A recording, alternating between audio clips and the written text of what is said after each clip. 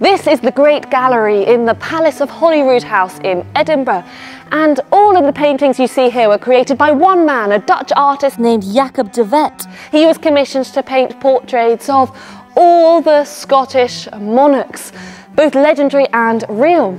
And there were 110 portraits in total, from Fergus I in 330 BC to Charles II.